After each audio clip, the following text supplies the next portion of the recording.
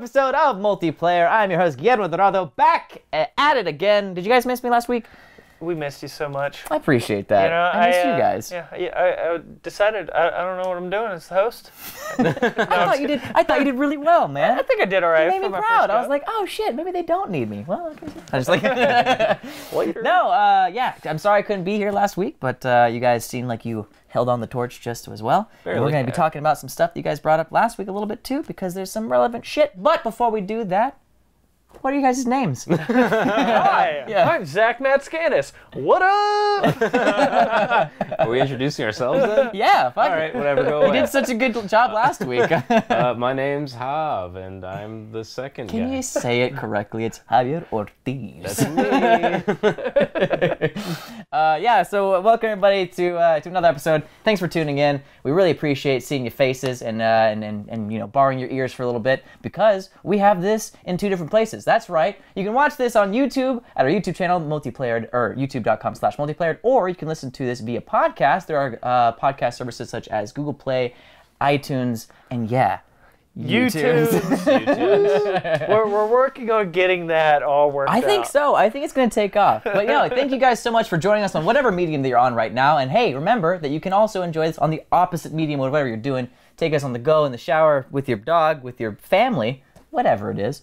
We also have a Patreon page as well that you can go and check out, and you can actually donate money to if you would love to do so. It would help us make this show bigger and better, and just by doing that, by getting just $1 a month, you get 2 extra videos that we do every other Friday. But don't worry if you don't want to donate, because we actually release those a week later to the masses on our YouTube channel as well, so that no one gets excluded.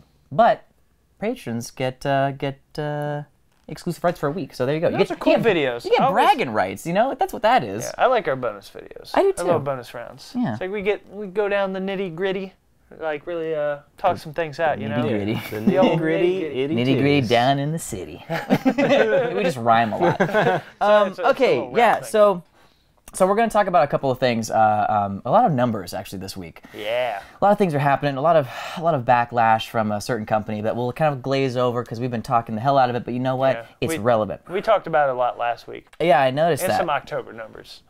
That's true. I'm a little upset I wasn't on that episode because I wanted to talk about the Mario movie, but good. That's all right. We all have our you can just say, are you happy about it? I mean, you know, here's the thing, real quickly.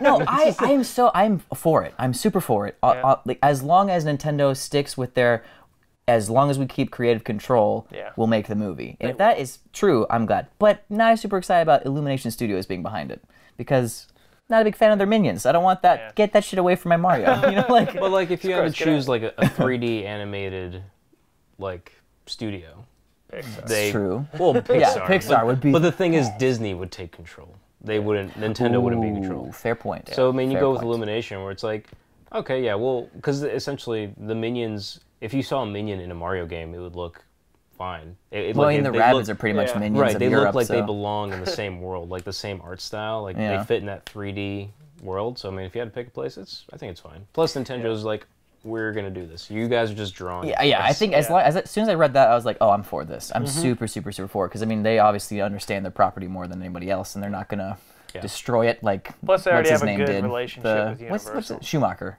yeah.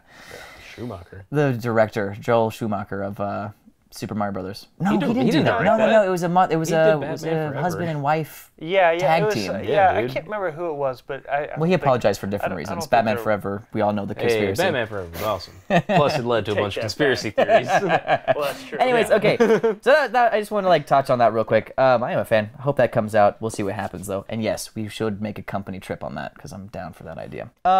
Moving on though, this week I wanted to talk about a little ditty that we saw over in UK happening right now. Yeah. Little Diddy Kong? Little Diddy Kong. Popped up. Apparently, so, you know, this games as a service thing has been a topic for quite some time, right? And I think people are starting to forget the joy of just playing the actual game itself. Yeah. And yeah, I know. Are you with us? Is that am I boring you? Jesus. I was putting my phone I realized I wasn't here last week, but goddamn. I was putting my phone on Do Not Disturb. Copy. Unless he's the side of his face. I don't want that buzzing the whole show, you know. No, you're good. Yeah, but so like but people, I think I feel like are starting to lose the fun of playing a game instead of trying to achieve these goals or get like the newest skin or a certain rank, and they're going as far as to hire people to play for them. Yeah, it's a little crazy. Yeah, so in UK there is now a company that has opened up called Bidvine, where they actually allow people to hire a professional player you can either pay it's £15, but it comes out to $20 US, and you can hire them to fucking play COD for you, like Call of Duty World War II, so that you can get to the prestige the quickest. Like, what the fuck is that about? It's like taking play to win to like an absolutely the next level. New no, level. just pay. That's it. It's just there's no playing anymore. You're not playing the game. Might as well just go watch a movie. Yeah. And just be like, oh yeah, I'm John Wick. I just beat up all those dudes. So weird. It makes no sense. It really doesn't make a lot of sense. I mean, like, I understand to a very fine degree that is a business model I think actually will work. You know, apparently we were talking to Nathan, Nath, if anyone was curious. Nath Redfield. Nath Redfield, before the show started, he actually was saying that he's also heard of Overwatch doing that. That people it wasn't a company, but people were actually like finding really good players and paying them to play for them, and even asking female players to play on their team. It was kind of like as a twofer, like, hey, we'll get you your comp better, you know, your team composition will be way better and you have a better player, but also there's a lady in the group and now you get to talk and have some, you know. You can talk to a girl. Yeah, exactly. So it's weird. It's weird that it already existed, but it makes sense in the community that is so multiplayer driven and so online, the community is thriving and that whatnot. I get that. That makes sense. But to have a company open up and their whole business model is, hey, we have players for hire, we're going to get you that fucking golden shotgun. Like, what does that even mean? It's just like the epitome of laziness. Yeah. Like, just the worst piece of shit. Like, you're not even playing anymore. You're just like, all right, I'm going to give you like $100. Just get me to the highest rank I can get with all the shit. Right. And then you just like, what are you doing? You're like, you're just not doing. You're like, what are you even doing? I don't understand the logic behind this. And well, the logic makes sense, no, but it doesn't. it's antithetical to a game. That's why the logic doesn't make sense. Okay, yeah. Because you're buying a game not to play it. Yeah, and it's kind of dumb. Yeah. Well, the thing is that there's such a pressure now that even the co-founder of the company was saying, like, the pressure for people trying to get to that first prestige the quickest or to like rank up and like get certain weapons and abilities is there. There's a lot of pressure on like gamers, and you know, especially when you have 12-year-olds like calling your mom a slut. The game. It's like there's no pressure. It's a video game. I agree completely with that. Unless you're playing like in a competitive, like if you're on like a league. Yeah, there's some. You should be playing because you should be good. Like, exactly. You're probably the one charging for that. But it's like outside of that, it's like there's no pressure. Like I play a lot of Overwatch, but there's no pressure for me to like go and play. Right. It's just like I'm gonna jump on because it's like I want to play a couple rounds. If you lose, like damn it, but you get it in the next one, it's not a big deal, you know. It's ridiculous. It is. It really doesn't make any sense, and especially too, like, because like the best thing that one of the skills I learned from playing video games at a young age was like that sense of achievement of like striving so hard, dying so many times before you finally like unlock that character or beat that boss or whatever, and going, yes, I did that. Now you have businesses that are like, hey, you like that feeling? You can watch someone else do it for you. It's like, what the fuck? It doesn't make any sense. Aren't there also like, and I could be completely wrong, but aren't there like businesses like I think it might be like China or Korea, where for games like World of Warcraft and stuff, you can pay people to like mine gold for you? Oh, or absolutely. Yeah, absolutely. Yeah. There's definitely a play like it's like click farms except for your video games. Yeah. Where they can farm materials for you, and then you can use that in-game currency, or use that to like finally build the armor that you've been trying to strive for so long. But it's I think there's stuff like that for like World of Warcraft. It's always kind of been there. I think I'm not a Diablo guy, but I think there was something there with that as well. Well, those games are ripe for it, you know. Yeah. And to me, that makes sense because that is just a time suck. Like, I could understand being like, hey man, I'll pay you $15 if you just put 3 hours and just fucking, or whatever, however the cost of that is. But to pay someone to play the game for you and to get your character better, like, that doesn't make any sense, because when you go to play that character now at this rank or with these weapons against these people who are also supposedly at the same rank as you, you're still gonna suck. Yeah. Like, there's not any point. I don't know. It is the ultimate pay to win. Yeah, and it's like you guys have been saying, and how we've been talking about too. Like 2017 definitely is the overarching theme is these microtransactions or pay to play or games as a service, which is like really terrifying prospect to this industry that we love. Stupid, it's a little crazy. I mean, going into that, like we have FIFA 18 with like the recent controversy as well. Like we already get EA is pulling. So we've moves to say the least. We've talked to EA to death, but it's just like. But it stands to reason though that there is there's a reason why we're talking about it so much is because that they are, in my eyes, making history.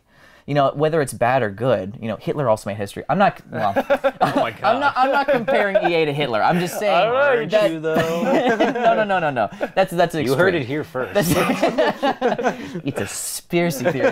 No.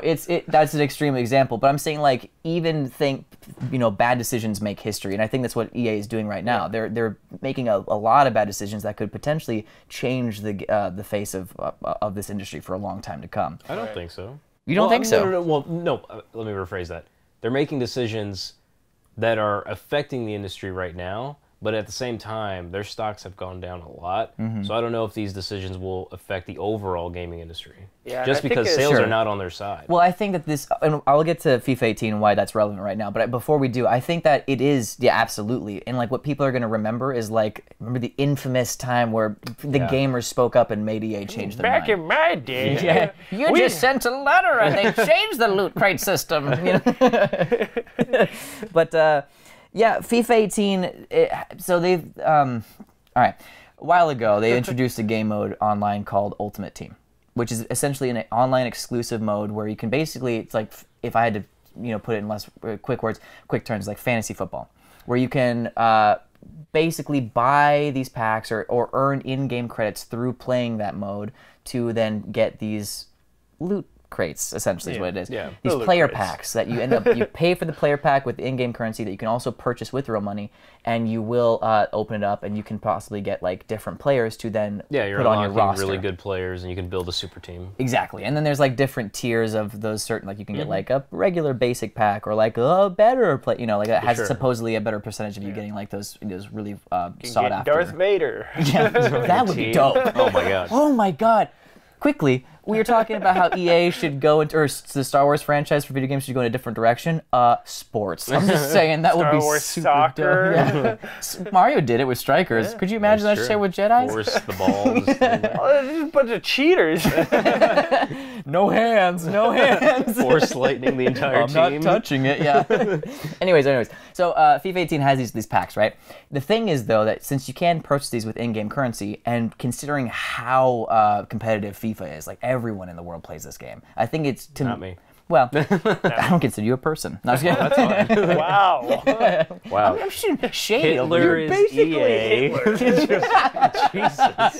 Just throwing it around so easily today. I felt so dumb as soon as I said that. I was like, well, all right. Well, no, since it is so competitive that people are willing to pay money to get a better team because, better players, you win a lot more, obviously, right? Yeah.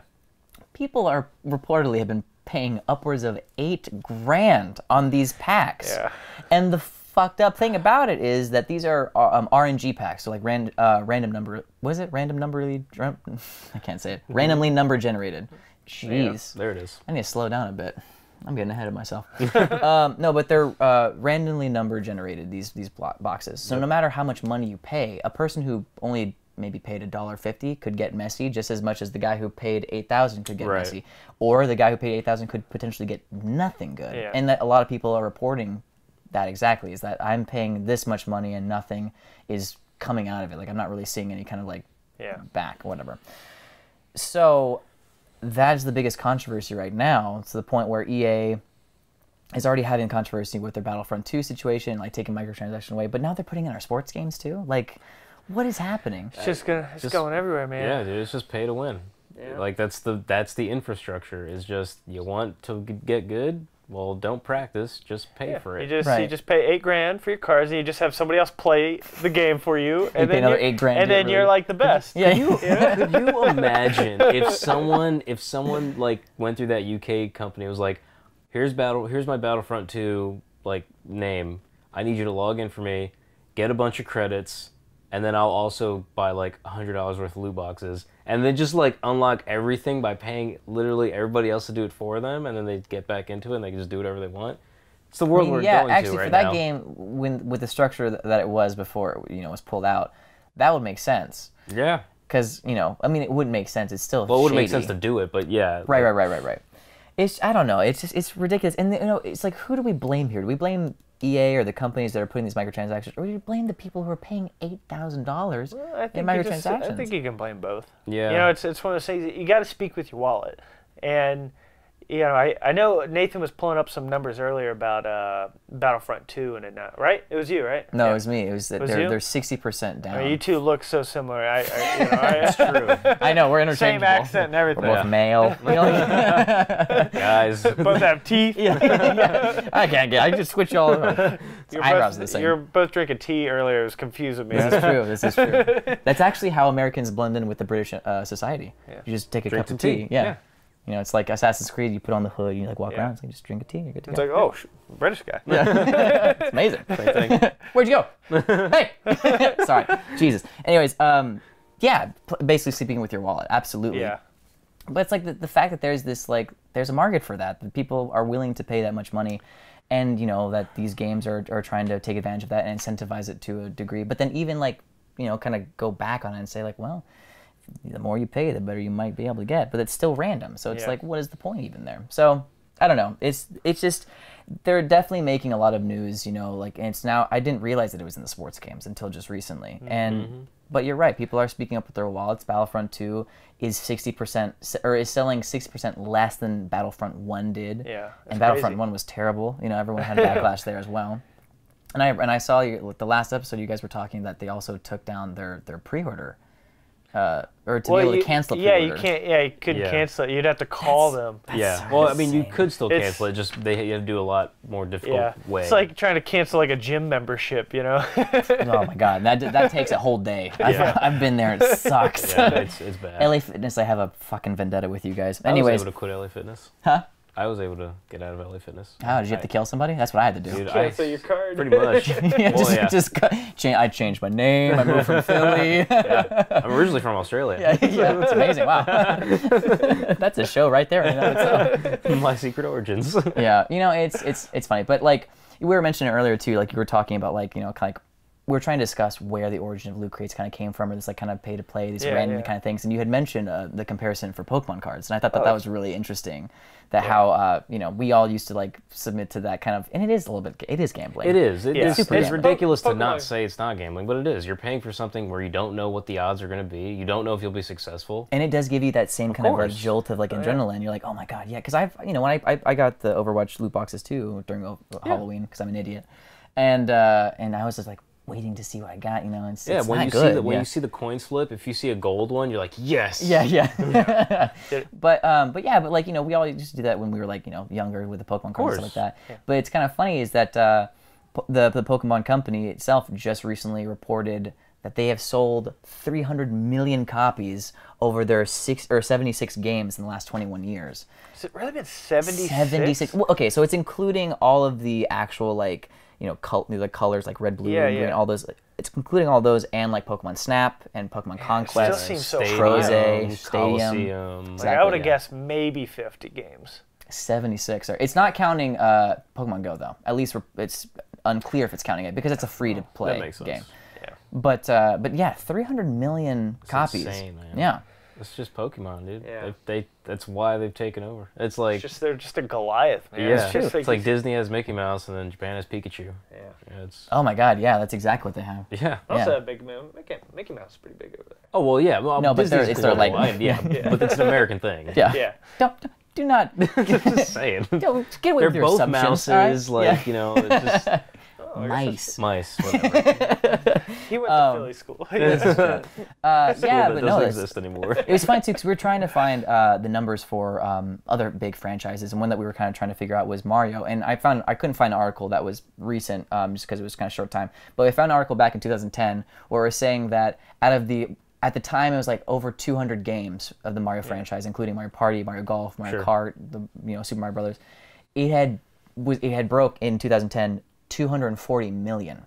So for Pokemon Company to be only 21 years old and to only have 76 titles, to break $300 million is amazing. Yeah, like that's incredible. I mean, Pokemon has kept Nintendo able to continue making handheld devices. Yeah, it's all Pokemon. This is true. Yeah. And that's the thing too, because like Ultra Moon and Ultra Sun were the last Pokemon games that released. They actually sold $1.2 million in Japan in the first 3 days. Yeah. People love them Pokemon games. Right, but the thing that's interesting is like what you just said is that yes, Pokemon is what's keeping their handheld systems alive and keeps them selling the new ones. Absolutely. But that's the last one, at least as of right now, it's going to be on a handheld system that's not the Switch. They're moving now to the Switch. Yeah, I feel like as soon as they're like, hey, here's a new Pokemon game for the Switch, it's like, 3D, or like a lot more 3D than, the 3DS games are. Like bigger, better, more beautiful. I think the Switch is just going to be flying off shelves again. Skyrocket. Oh my God, absolutely. Yeah. Like I'm very fascinated. Like as soon as I hear that news, like I'm just going to be watching like stocks and everything super closely because I'm very interested how like much Nintendo's going to profit from that. And they really are, because I mean that was big news that they kind of dropped and teased about back in E3 for their Nintendo Direct or digital event or whatever the hell it was called at the time, when they were just like the company's president of Pokemon company was like, and we're gonna go to the Switch. I was like, yeah, which is exactly why. This is exactly why shortly after Nintendo's like, by the way, our 3DS is gonna be stopped in 2018. Like we're gonna be done because it's just like once Pokemon leaves. Do you think that they're ever gonna make another handheld device that's not the Switch? I mean, like, do you think that they're gonna continue this trend and just like focus on one hybrid console as opposed to having their home console and another mobile console? I wouldn't be surprised if they do like a 3DS. Classic or whatever that has a bunch of like, because there's good games on the DS and 3DS, and to have like a like they took a lot of risks too on those consoles. Like I mean they had a Super Princess Peach game. I remember that. They had Yoshi Touch and Go. Well, you can make those games for a lot cheaper. That sounds dirty. Yoshi is dirty. Yoshi's Touch and Go. He gotta brush his teeth after that game. There was that, and there's like Mario Hoops 3-on-3. That was a really interesting like game as well. I don't know, but yeah, maybe. It's just interesting that they're gonna like deviate from that route. They've been in the the juggernaut for handheld gaming for so long. It's one of those things they're always splitting their market. So it's just like, the 3DS sold really well, but the Wii U didn't sell. So, how can they fix that? It's like, well, instead of splitting all of your efforts, where it's like, you have somebody working on Pokemon, you have somebody working on Mario 3v3 hoops, you have somebody making a mainline Mario game. It's like, okay, where are all these things going to go? It's like, well, these have to go over here, these have to go over here. Okay, now we have to market this, we have to market that. It's like funnel it all. Yeah, it's like one system. Stick it on one system. That's why like when they announced the Switch, I was like, yes, that's what I want. Like, just give me that, because I'm not a big handheld gamer. I have all Nintendo's handhelds. And I play. And I don't play any of them. Well, I mean, I have select games I'll play. Like, the Mario Kart games are always great on them. Sure. Yeah, I mean, it's just Fire Emblem's just incredible. I never got into that franchise. I need to. Fire Emblem's awesome. So good. But it's one of those things. It's like I don't like being stuck on a handheld. But just the concept of a hybrid console, I'm like, yes, all day. Well, I mean, and you're not the only person to think that either. Like, everyone is feeling the same way, me included. But it's kind of weird to see that Nintendo is going to put down that torch or funnel it into. They're not necessarily putting down the torch. It's going to be still handheld. Yeah, I mean, you know what I'm saying? Like, I don't know. Yeah. Well, essentially, they're just not going to make a tinier Nintendo because they're the one that they have is you could just. It is a portable device. Yeah, I mean, it's as much a home console as it is a handheld system. It's true. So, I mean, And I mean that's Pokemon Company's not going anywhere anytime soon, especially with their 300 million. That's truly a huge achievement. I think for a game it's not that old. It's only 2 centuries old. 2 centuries. It's 2 centuries old. Back in Egypt, they used to that's what hieroglyphics they were inscribed on the walls. So, okay, before we move on to the next topic of these like AAA selling titles, I wanted to talk. We'll go into something else, but before we do, I wanted to see if you guys knew your Pokemon. Some little, what's the word I'm looking for? People play it at bars, trivia. Jesus Christ. Oh, bars. Okay, so I wanted to see if you guys knew your Pokemon NPD sales number trivia. Oh God. I have right here in front of me the top 5. Is it multiple choice? Huh? Nothing. Go. I have the top 5 top 5 games that are. Jesus, I can't say it right. Top 5 highest sold Pokemon games in the Ooh. For the handheld? original, huh? For handheld? For a handheld, yes. And these are like the actual Ruby, Sapphire, Gold, Silver, all that stuff. So I'm gonna go. We can either start from 1 or 5. What do you want to go from? You want to start from top to bottom or bottom to top? Let's go with 5. All right, Let's start from the least. Number 5. What generation is the 5th highest selling? And then also, if you want an extra point, you can give me the an estimated amount. So I'm gonna say number 5 is. I'm gonna say So Pokemon Yes. Yellow. Okay. With. Gosh, I don't even know. Maybe 5 million. Okay. There's so many. Come on, there's man. so many. Let's go with Wait, does it have to be, because like red and blue are the same, but And then yellow is different? No, because like red and... They are bunched together like that. Oh, they are. Except for like the ones that that came out, that was a combination too. Like, so the red and blue had yellow, that's separate. Ruby and Right. Sapphire had emerald, that's separate. Okay. Right, but those two are grouped. So they're okay. Good. Yeah. Okay. So I'm gonna say then. No, I think that's way higher. We got 5 to This go, is so tough. you just kind of Yeah. Okay. So 5th, let's just go with fire red, leaf green. Okay. Do you want to guess an amount? No. Okay. You're both wrong. Black and white. I was Black and white, $15.6 million. You guys have got to up your know, numbers right? here. Yeah, dude. It's So insane. that's your point of reference. So we're only going up from 15.6. So number 4. I'm gonna go with Black and White 2. Oh Okay, my god. safe. Yeah, there is. With Safe bet.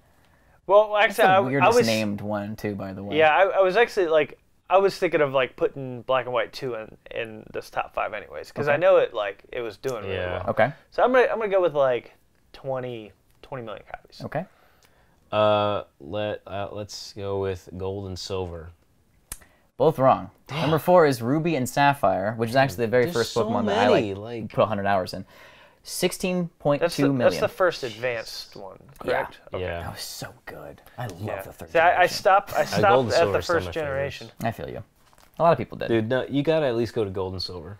Gold and silver. I started playing Silver, So good. but I was playing it before it came out in the States. I was playing the Japanese version, and I was like, I don't know what's happening. Well, play an American version and you'll like it a lot. All right. Guarantee. Number 3. So last one was 16.2 million. We've already got Ruby, Sapphire, Black and White out of the game. Yeah, okay. How about for 17.5 million? I'm gonna go with X and Y. Okay. Oh gosh, that's getting tricky now. That and I hardly remember them after. Just start naming You know random what? colors. Just colors. Yeah. Purple, blue, Diamond green. and pearl. Yeah. You know what? I think I'm gonna say the same thing. Not the X and Y? Yeah. Yeah, that sounds pretty. think X That and sounds pretty right. You were right, but wrong at the same time. 17.6 million. Ooh. Diamond and Pearl, though. Oh, it was diamond and pearl. Yeah. Diamond and Pearl. So X and Y was not number 3. Number 2. See, I think I know 2 and 1. Okay. So Like, I feel like X and Y needs to be up there. I feel like Maybe not. I feel like number 2 is blue and red, Okay. and then I feel like number 1 is what's after that? What's after I mean, that? there's a bunch. No, Yeah. no, Oh, gold and silver. Gold and silver. I think they're number 1. Yeah, Okay. I I think. think Yeah, that's just go ahead. Just say number 2, number 1 right now. Might as well put your things. Yeah, sure. So he's saying blue Just and lay it red. on the line. Number 2, gold and silver is number 1. That sounds right. I still think X and Y should be up there, though. All right, well, give me. I would say gold and silver number 1, and X and Y. No, that doesn't make sense, because red and blue. Fuck it. X and Y. Why not? Number 1, number 2. No, 2. And then So gold gold and is the- silver. And Number 2, gold and silver, 23.1 million. Ah, Number 1, of course, Red and red, blue. blue, and green. I course. $31.3 million. I could have Can't swore believe X and though. Y aren't up I there. could have swore it was red and blue, and then the next generation, because it was so big with it blew. red and blue that the Yeah. next generation they Sure. they wow, I scooped can't it up. believe that gold and silver had less numbers than red and blue. To me, it Yeah, wouldn't I'm make actually any surprised sense. about that. By like Yeah, 8. by a lot.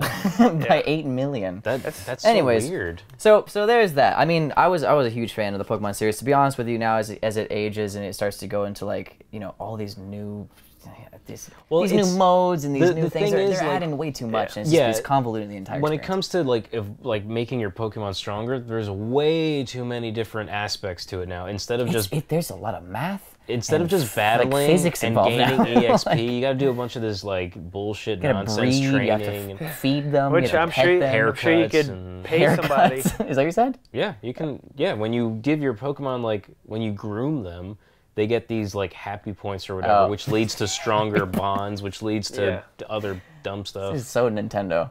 Yeah, if you groom your Pokemon, you get happy points, and then you kick the like, shit out of another thing with those It's so points. convoluted. Like that's why Gold and Silver is so just beautiful. Like that game is. I love that game. I mean, it's not going anywhere anytime soon, but they're doing it right, and they're like they're still like, you know, giving fans what they want and giving them more and more and more, and still finding ways to innovate the I hope that franchise. doesn't end up in like and Nintendo and oh gosh, it's not how Game Freak? Game Freak. Yeah. You know, they obviously they've been good about it so far, but like, man, if they ever went to like a pay to win thing where it's just like buy loot boxes with like 3 Pokeballs. You know, I think said that a Nintendo's couple weeks weary. I think if any of the companies know what's going on, it's Nintendo, because they've been on like so close to failing so many different times, and they've been like, no, fuck that. We've learned from this, and they're also like, I feel like they're very the watchful eye of the video game industry. Sure. Like they know very what not to do. cautious. Exactly, yeah. They don't want to tip the boat too much with stuff like that. Yeah, But I mean, they're also not heavily involved in online infrastructure. Yeah. They're just not good at Yet. it. We'll see what happens to the Switch. Right. We'll see. But still, I don't think it's gonna. But still. So. So, you know, that's a AAA title that's been selling really well. You know, like getting taking a lot of opportunities away from other indie developers. I can tell you that. You know, these huge AAA you know, game publishers that are like bringing out like, you know, millions and millions of dollars into a game just to release it and to like make quick cash because they know they have the funds to do so with their ad campaign and all that stuff. And one game recently that is actually starting to break or trying to prove that wrong or make a name for itself. For the independent AAA titles, that's what they're kind of trying to deem it as, is Hellblade, and we're big fans of Hellblade. Dude, I love you know, that game so much. That game, believe it or not, came out 3 months ago. Feels like years. I know. So good. Because we all aged with it as we like, played it. So good. I wasn't the same after that game. That's why it feels so long ago. It's true, man. That game is three so months good. ago, I was a different person. Recently, and we helped this happen. You know, 500,000. They broke 500,000 copies sold, which is actually helping them start to make a profit. Now they're turning profit at $13 million of revenue, and they had projected to hit this landmark 6 months after the release. They hit it half the time at 3. So it's kind of like proving a point that AAA titles that are, you know, are saturating the market and really like choking these other small independent developers like Ninja Theory, they may have a formidable opponent. You know, like the fans definitely want these independent titles, these single player experiences, these interesting experimental kind of games, just really. Yeah. And it really sold it. Like to give you kind of guys just a bit of a point of reference here. There were $75,000 or 75,000 copies pre-ordered before the game even released, which is news to me because none of us heard about this game. I don't think anybody had heard of that. Like there was like no marketing for it. That was like a word of mouth game for the most part. Yeah, exactly. And then in the first week, I guess that word of mouth worked because it sold 250,000 copies, which is half of what they're now, you know, what they're at now. Not bad. Yeah, right from the get-go. So to do that, especially for a game that did not have very much, not a lot of ad campaign for it. There was no marketing. No marketing, thank you. And a very small core group of people that made it. I think it was like something like 20 developers that made this game. Yeah, it wasn't a big team. Yeah, they were able to make a huge splash in the industry and to really move a lot of people and to make that much kind of an effect. Yeah. It says a lot, you know. It says a lot for all these other independent developers, such as like Kojima Productions. You know, like I know that that's technically not a small, but they are technically independent. I mean, they're independent. Yeah. You know, they're being funded by Sony, but it's something where it's just like, no, we're independent. We're gonna do our own thing, and they want to get into this like AAA indie scene. Like that's really what they are, you know, Kojima and his team are kind of striving for. And you know, hopefully people are kind of taking notice of what like Ninja Theory did, and I'd love to see more of that kind of stuff. And honestly, some of the best games to come out in the last few years have all been from like indie studios. I mean, some of these games are like winning Game of the Year, like The Witness was a big one like last year. Yeah. And then obviously it's like Cuphead. You know, it's like a 2D side-scrolling game, but that game is phenomenal, and it's and a totally different kind of game than this. But it's like they spent years on that. Like that was like a 4-year game in the making. And they just poured so much time and effort into it, just like you would a big like AAA game. But it's I think it stands to reason to probably define what exactly a AAA game means. For some people who are watching that don't really understand like what the difference between a AAA game is, an indie game, and a AAA indie game. AAA. Yeah, so it's because for the longest time there was no really middle ground. The way that the industry kind of happened with the influx of multiplayer online play and with digital releases of games, they kind of basically choked the market, and it had broke off into two black and white pretty much ends of the spectrum, where you had your AAA titles, which are your games that were like super expansive. These huge studios were putting it together, and they looked like, you know, like Naughty Dog is a AAA publisher with their Uncharted series. You know, you have Bethesda with all their things. There's a very clear-cut polish all the games. The graphics are usually really great, and there's a lot of work in the writing and everything like that. Then you have the other end of the spectrum, which is your indie games, which are maybe graphically not that impressive, but be like two dudes in a basement. Right, yeah. It's these people who are like basically have no resources making a video game out of nothing. Like, you know, and these are usually like your side scrollers or your randomly generated procedural games. You know, it could be a whole plethora of anything, right? Yeah. But now there's this middle ground that's started to be kind of introduced that's called the independent AAA game, which is basically these same studios, these people who are making, you know, without very many resources, like small teams, small independent studios that are making these games to look like a AAA title with those graphical, you know, the graphical whatever power of like those other Unreal games. Engine. Those engines of great writing, of substantial gameplay that's not just you know, like a 2D side scroll or something like that, but still made on a very frugal budget.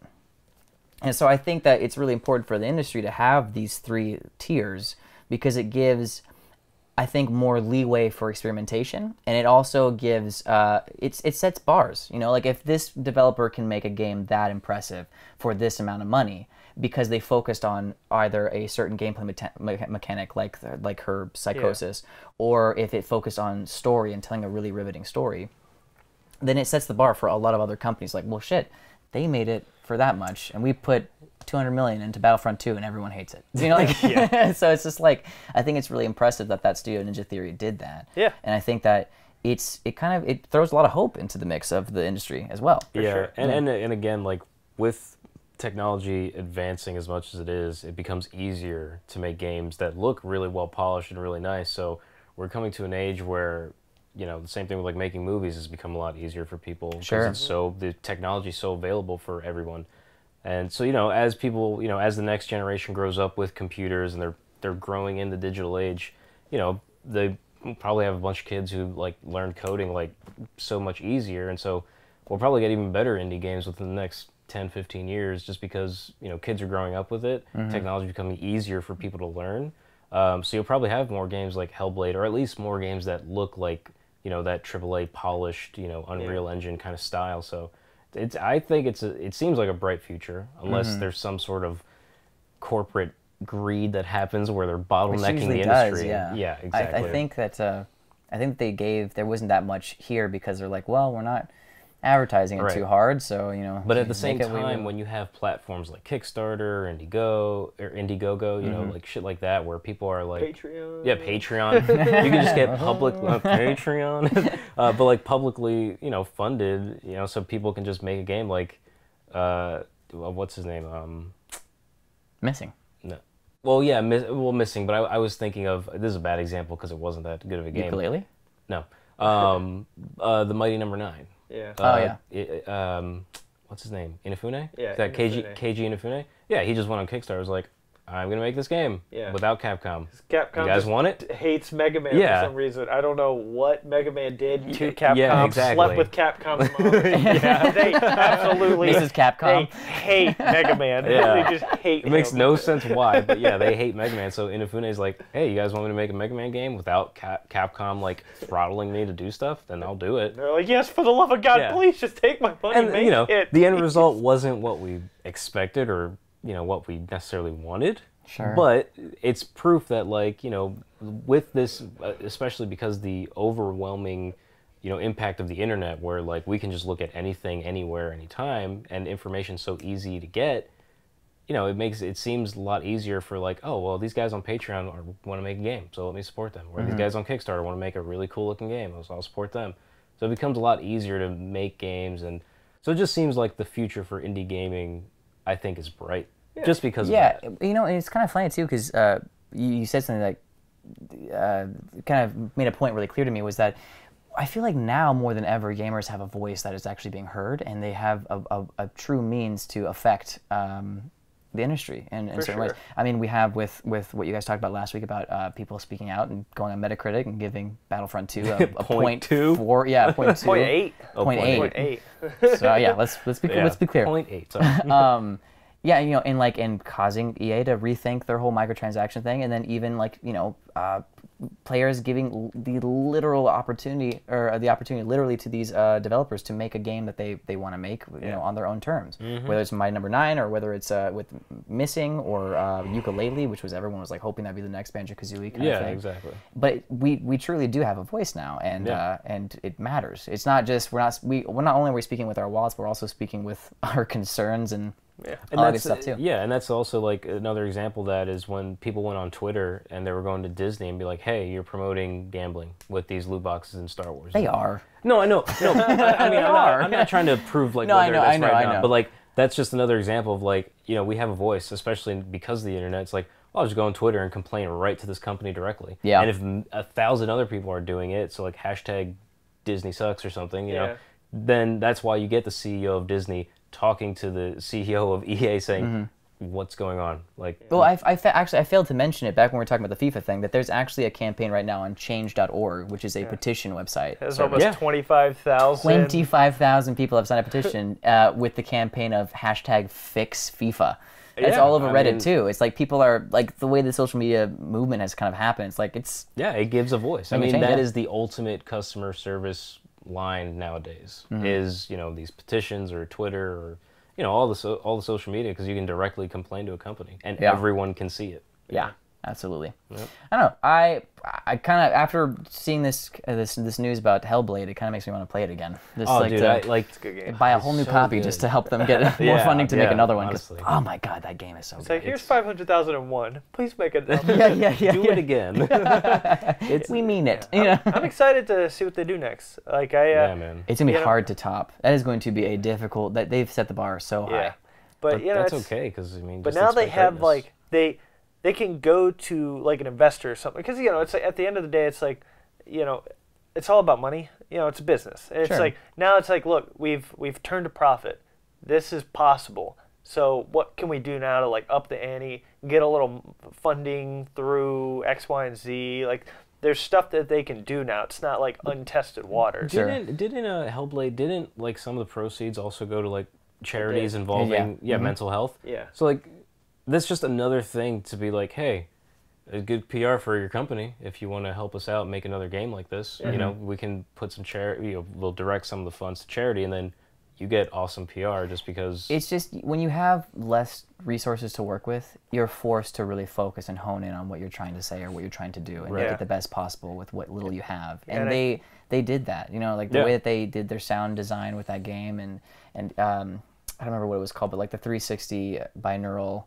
Effects with their headphones, and like the way they use the voices, the research that went into making sure that they articulate and convey that psychosis accurately and as cautiously and carefully as they could. It's really amazing. Like it really it shows a lot what people can learn from video games. And also what people can do with video games. And it's just nice to see that kind of detail taken care of. The price of that game alone is worth worth it just for like the mini documentary for how they made the game, like the whole process. very Like amazing. it's so It's cool. amazing. Like just watching it all happen and like just to see the setups they had and Yeah. like what people like. You had like the voices in your head. You had 3 people on a microphone just talking at the same time. And they would like walk around it, and they would like kind it of was come in and so scream. cool. It was And, like, amazing, yeah. see, Yeah, it's very interesting. Oh my stuff God. like that in games I miss so much. Like it doesn't happen anymore. Like one of my favorite memories from the first God of War game, there's a ton of stuff to unlock in that game without paying anything.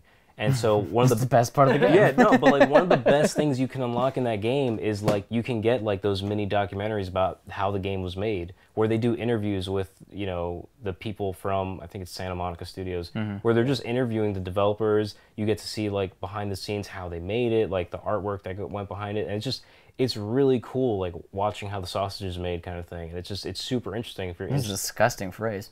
I mean, it's a pretty common phrase to watch how the sausage is made. Ugh. I mean, You Yeah, never you want to just- see what's put in the casing. It's usually just well, yeah, lips but and that, assholes. All right, well, It's just ground lips and assholes. Like, that's what I'm eating? For this, they just take like a game designer and a voice actor, and they just put them They into grind the them thing, up. and they just grind them And into there's your disc. Yeah.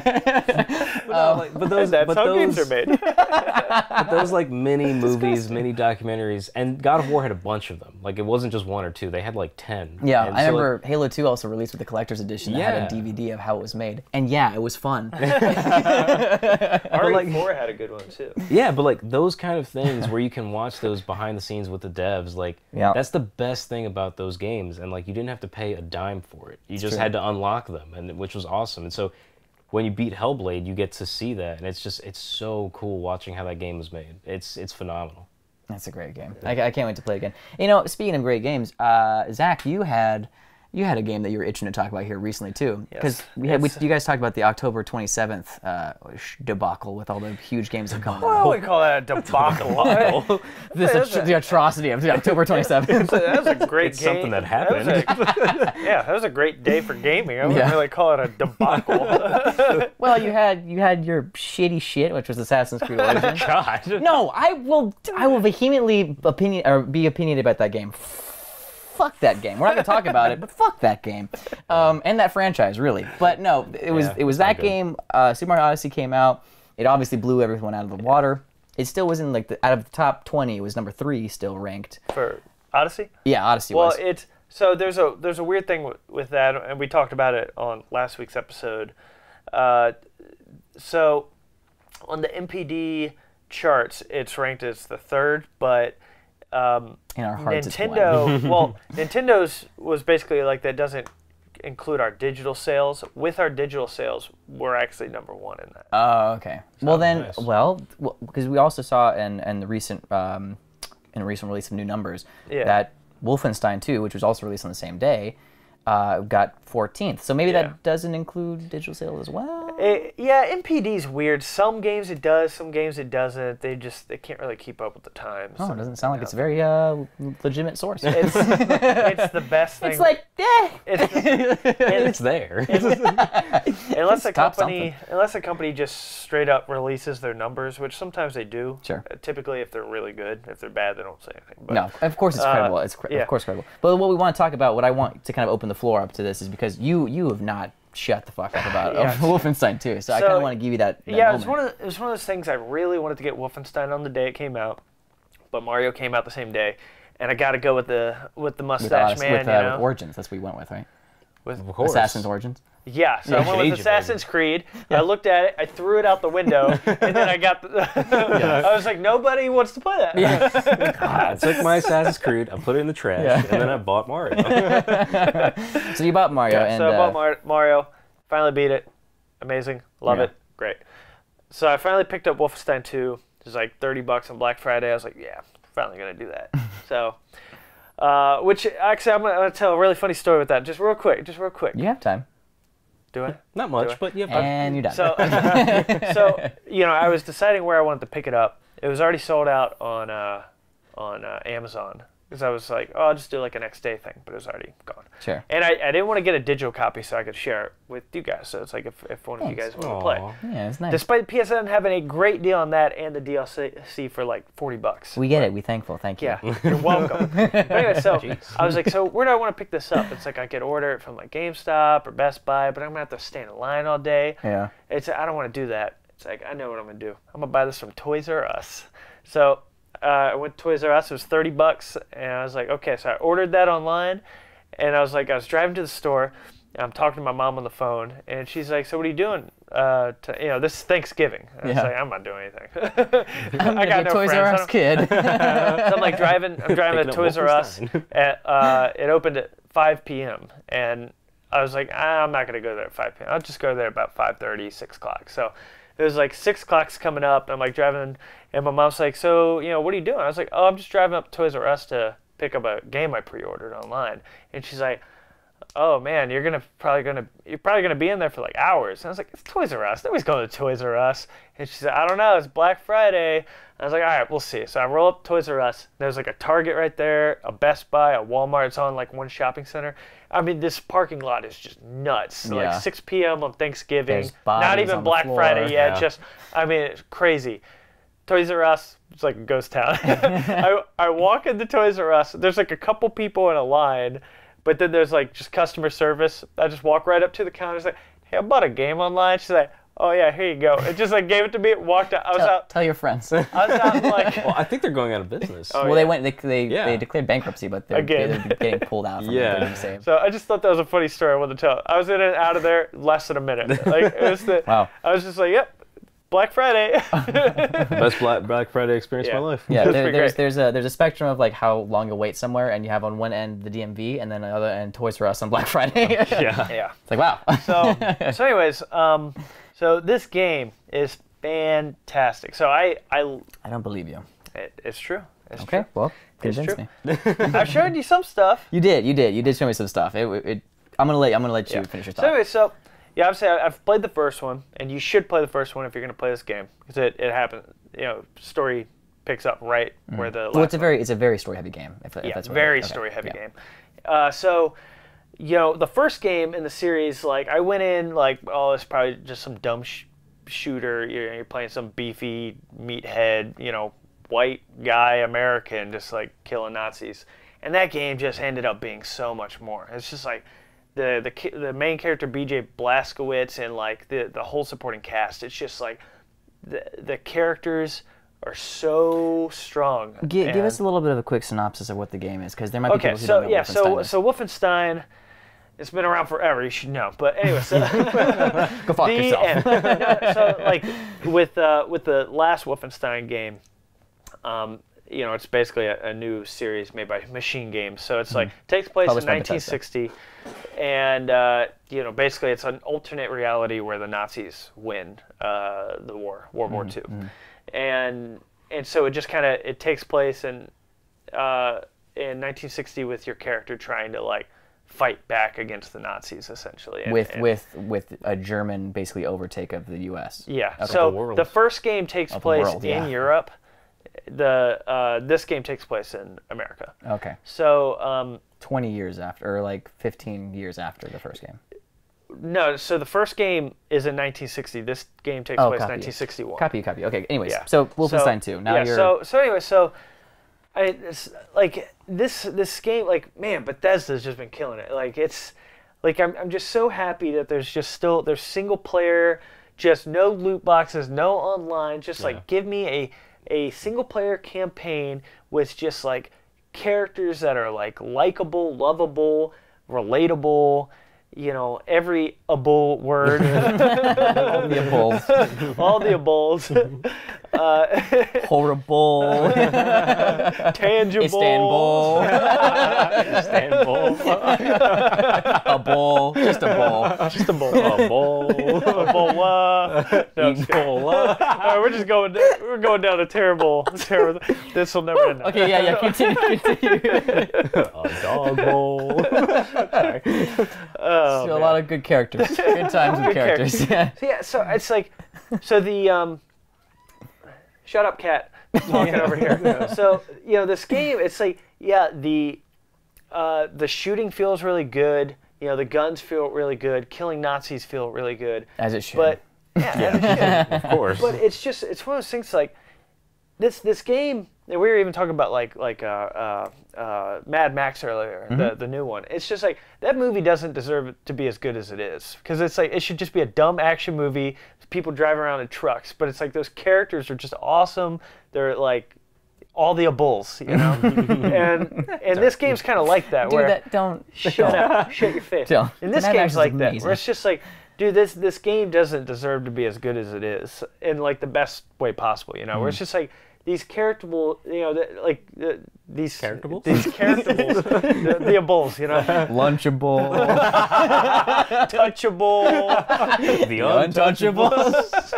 Stop. So stupid. Gonna go down a path. but yeah, it's just like, man, the first and the second game really, like the story's so good. Yeah. And like if there's people out there, like if you like Dishonored, you'd probably like this game, because it's like this weird alternate history. There's just so much like lore in there that it's just soaked and saturated in its own like history and what's going on. Like you can just walk around. Like I've put like 25 hours into that game.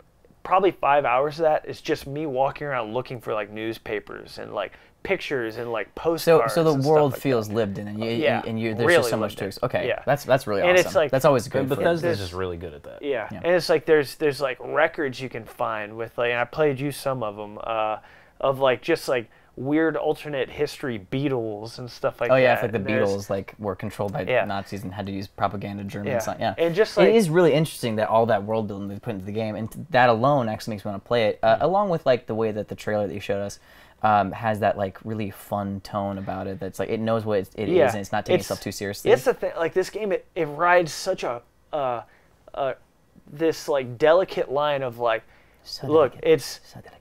we're in this messed up world where like Germany has taken over like 75% of the world.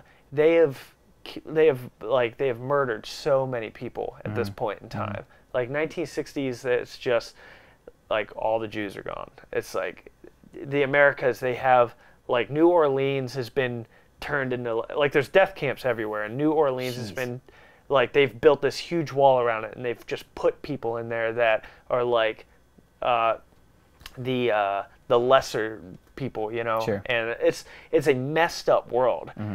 But within this messed up It's like world, a paternal Holocaust, essentially. yeah, Paternal? Eternal. Maternal? Yeah, eternal It's a Holocaust. weird word to put in front of Holocaust. the old maternal I Holocaust. said paternal, which Yeah, is that's even weirder. Maternal, Yeah, it's a fraternal. Guys, I can't do two of these. Likeable? Yeah. tangible. No. Anyways, Eternal Holocaust. so it's like, yeah, it's this messed up, screwed up world. But on top of that, you have like these likable, lovable characters that are Yeah. like there's story's these important. scenes. There's these scenes of just these characters like having these moments with one another that are like I don't want to give anything away, because when those scenes happen, you're like, it's like these characters are so like they're just Well, you so showed us good. the cutscene, and from that cutscene of the my cat screaming. We got people doing things. The door just opened. Jesus. God, Come on. Things are going a wire. Come on in. I Um. mean, Hi. I live here. So. So anyway, we're almost done. Shut up, cat. So Cat. so Yeah, it seems like a game that it does have a lot to tell in its narrative. It's Yeah. it knows it's narrative driven. It's not taking itself too seriously, but those scenes are done very well. Yeah. And like it's I don't know. It was great writing from the shot that you showed me. And the really acting good looked writing. really amazing too. Because it's like there's moments in this game, in this messed up world, that I laughed out loud, because it's like these like funny jokes that just they hit perfectly at the right times, right in between, genocide and murdering Nazis. Oh, There's that's comedy just- comes in threes. But it's like And then paternal Holocaust. Sorry. But yes, it's just this like they ride such a delicate line, and they just nail it every single Yeah. time. And it's also like I don't want to get too into like politics and stuff, like current events. That was actually bring it up, so but it's feel free. You know, just to touch on a little bit. Bethesda's, they've been a little like, yeah, no, you know, we're not trying to say anything about what's going on right now, but this game says so much about what's going on right now. Like it's so relevant to everything. Well, in their ad campaign for one of the trailers, I think it said make, like, the Nazis, like, slogan was like "Make America Great Again" or something like that. Yeah, so and, they were and a doing lot of little the things alt-right like people that. and people who are, you know, really right wing, like, took offense and went on Twitter and started blasting against Bethesda, and Bethesda was just like, "You're killing Nazis, so Yeah, it's why just- is anybody complaining?" You know, like, Yeah, it's one of those and then they things just like went really hard into that, like, no, okay, well, we're doubling down, you know, and they just like kept going. It's like, Yeah, it's they were having fucking fun awesome. with the campaign, but they were also like, we're not trying to say anything about what's going on right now. They were trying to make that very clear, but it's like, I think this game is so relevant to right now. Like literally, the KKK is really they have a fairly prevalent in that game. yeah, they have a fairly decent sized role in this game. And you know, and it's one of those, like, this game is obviously, there's a lot to do about race, and you know, people just thinking they're just superior to other types of people, and Just Nazis being Nazis. Nazi. Wait, and are just Nazis known for racism? just a wee bit. Oh, okay. I thought they were known for their nice mustache. That's what I know. And their marching was just really great. Always in sync. Jesus. Yeah, so it's just like that mixed with things like, you know, they don't use the words, but they obviously, it's like the, you know, Nazis take over America, so it's like they take over like things like the news and journalism, and you know, they try and they choke out everything that like is, you know, fake news to them, that would be talking against them, kind of thing. You And there's don't and there's just like okay. there's like little things like that, like you can really like just look at this game and just see how it relates to like things that are going on between just shallow-minded, just racist people, just like I don't know what people are thinking nowadays. Where it's just like, dude, if these messed up people had it their way nowadays, we'd have this crazy messed up world. It's just like, And now it's a game. yeah, and now Play it's it, a game. $60. You can- You get to experience what $30 hell for looks this like. weekend. Yeah, oh, that's true.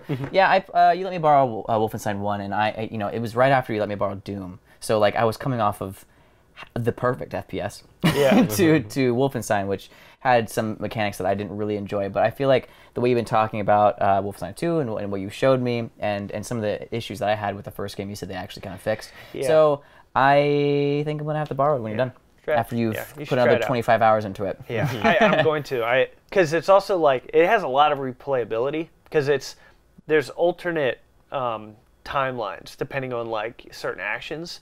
So it's like you play through the game and then you can play through it again, and there's like different characters, different geez. guns. Oh, it's that's cool. Yeah, and you obviously you can approach things in different ways, where it's like you can do something really stealthy, or just going guns blazing, dual wielding, just mow down everything. Yeah, like lasers and Yeah. Blazers. yeah, and tases, aces, all kinds of aces. Well, cool. Yeah, I call dibs on that when he's done. Sorry, I mean, I'm borrowing the first one, so that's perfectly Yeah. fine. So Yeah, yeah, shit, I play did through, play the and first one, too. I will say, like, first hour of the first game, it's the weakest part of the whole series. Get through that, it gets. I mean, it just will Infinitely blow your better. mind. Yeah, I mean, it just. Yeah. Infinity Holocaust. That's actually Call of Duty's next game after World War II. That's pretty messed up. It is. That's Activision's doing weird things, guys. Anyways, I'm just saying. Jesus. Write to your, local governor to get EA and Activision out of our video games. Guys, thank you so much for watching this. It's been a pleasure. What a to be weird with you guys. episode. We just talked about Hitler and, everything. Well, Well, one of watching it, us didn't is you? talking about Hitler. And Two of us. relating. We talked a lot about Hitler. Someone relates. I didn't mean to. All right. Okay. It was a slip of the tongue. It was a Freudian slip? Well, Sorry, wrap up the show. anyways, guys, yeah, thank you so much for joining us. I appreciate you dealing with them for the week last dare week, you. but I am back, so it's okay. We will get through this together. And if you ever sit in this chair again, I will. It's my chair. I own it. I bought that chair at Office Max. No, just yesterday. No, but yeah, it's been good. Thank you guys for checking it out. I want to go ahead and let you know that we do have all the things we talked about on our Twitter and some behind-the-scenes stuff as well on our Instagram at GoMultiplayered. You can also follow us on our personal pages, which mine on Twitter is at @Masdorado and Instagram is at Guillermo_Dorado. You have Zach here at where? at Hitler. No, I'm just kidding. Oh God. Nathan, I just broke him. It's just like, my God. We both like, Jesus Christ. I'm at Zack Matscan, it's ZACKMATZ and you can check out right now on Twitter. I literally have pictures I posted of piles of Nazis I murdered. I'm legit. Man, awesome. I was gonna say I missed the jingle, but I don't know if I missed it anymore. Javier, where can they find you? So I'm on Twitter at multiplayerhav, and I recently created my own personal Reddit, Oh, which is also at multiplayerhav. hey. So there you go. We You can cover also- all spectrums. You can also follow Nath over here, who's I think hopefully will still be with us next week after today, at multiplayer Nath on Twitter. And you can also follow Mick, who you guys finally got to meet last week. Yeah, it was so nice having him on. Yeah, it was super nice. You got to exciting. meet him, and you can also follow him at Mick to the Wood on both Instagram and Twitter. And of course, we'd like to give a special thank you to DJ CUTMAN for all the great music that he supplies to the show. It really kicks it in high gear right from the get-go. And again, he's guys, awesome. we do have a Patreon page. Please check that out. We always appreciate you and your patronage. And subscribe, share with your friends. We Yeah. need to get this out there. Share with your mom, your dad, Your dog. your I don't dog, care. I'm not picky. your cat. Any species is welcome, really. Yeah, really. We're inclusive. All right, guys, thank you so much. So why don't you go ahead and keep on grinding, and we'll see you next week at the Respawn. Later. We love you and we hate Hitler. Yes! On behalf of Multiplayer, Mario would like to send a special thank you to Jaden Lawrence, Arturo Mendera, Mercedan Kroll Pitaru, and Mario Dorado. Thank you so much for watching.